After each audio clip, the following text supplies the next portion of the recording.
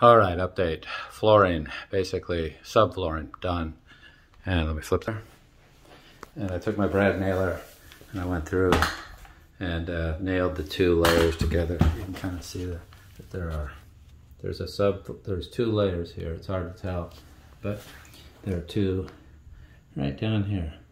I have a fiberboard multi-density, and then I have a plywood right here. I don't remember what that's called, MDF, something like that. I don't remember what that.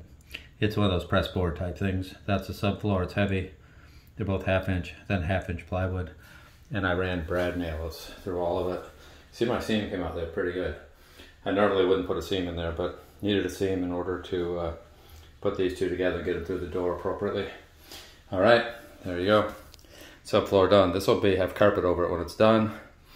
It's pretty good. It isn't all going to go all the way to that wall. There's going to be a false wall in front of that.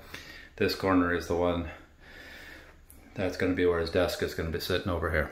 All right, talk to you later. Bye.